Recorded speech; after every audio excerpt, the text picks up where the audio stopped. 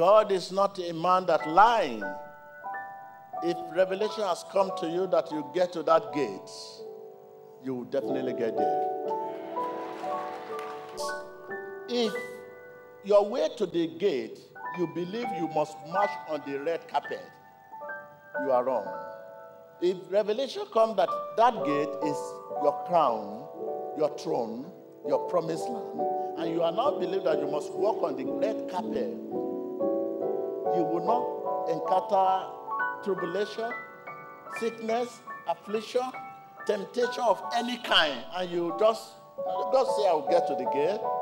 You just want to walk on the platform of, yes, he said you will get to the gate. But remember, he said, behold, I have given you power to trample on what?